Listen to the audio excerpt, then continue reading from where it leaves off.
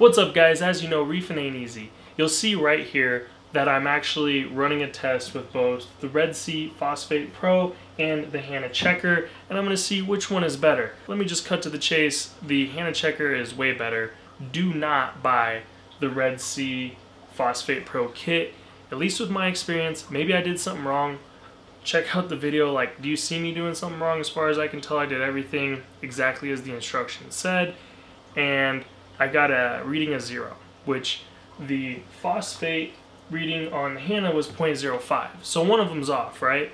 And the way I tried to figure that out was, because it's available through Hanna, is this is a calibration checker, which at the end of the video I'll put more information about that and show you how you check it. But basically it's a known solution. You put it in there, you make sure it is reading right. Now, full disclaimer, Hanna checkers have been known to get off, especially after a couple of years. I have an alkalinity tester and it's off by about 5 relative to my Trident. It reads about 5 less. So if I'm at a 9 DKH of alkalinity on my Trident, my Hanna checker will read 4, which is really off. However, this guy was right in the margin of error, right where it needs to be. So based on that, I'm gonna go ahead and say that this is correct, and you can see this was way off. So I don't like to bash companies or be negative about anything, but in this reefing community, knowledge is power. I'm just trying to share and educate others to help them out. If you've experienced something like this, please let me know. If you saw that I did something wrong, let me know.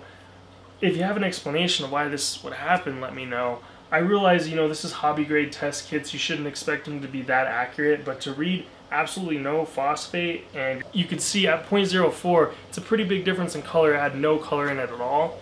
This is really just disappointing.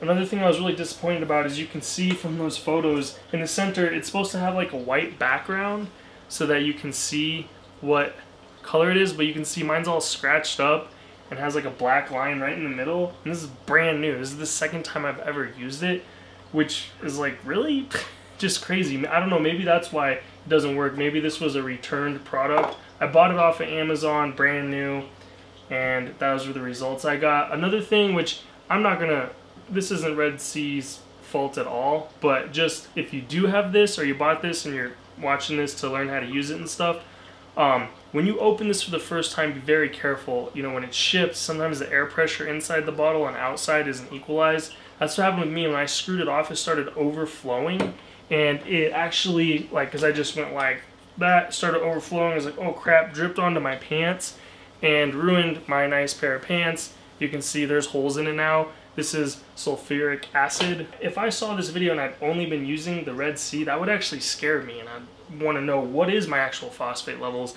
If I was really using this, who knows? Maybe I'd have 0.2 and think I have 0.02. It's hard to tell because this is so off. And you might just think, yeah, I don't know, I just can't keep some coral like Acropora. It just doesn't work in my tank. When it's like, no, you totally could. It's just the test kit that you spent all this money on doesn't give you accurate results. That might be the reason. Yeah, you saw it firsthand. Enough of me ranting. If you're deciding between the two, definitely go with the Hanna. It's a little bit more, I understand that, but you're actually going to get accurate results. These are about 12 bucks for 25, so that was a big reason why I wanted to try this one out too. If you're wondering why did I do this other than just research, what happened was I'm making another video on this stuff right here, and I got some results I wasn't expecting, so I was worried, man, is my Hanna checker off? And I did 2 things, so that's when I bought this to make sure it was on, and I wanted to get another test kit just to compare the results. And that's what kind of led me down this path. I wasn't planning on making this video, but that's what happened.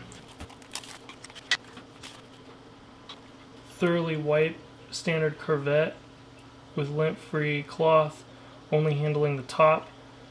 The curvette wall must be dry and free of smudges.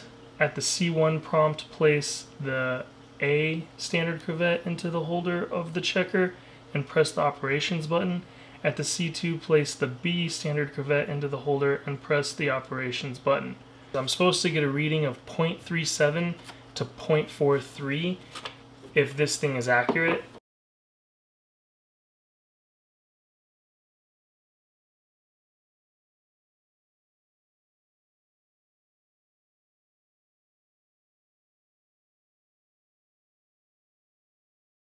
Alright guys, thanks for watching. Like, subscribe, all that good stuff. See you next time.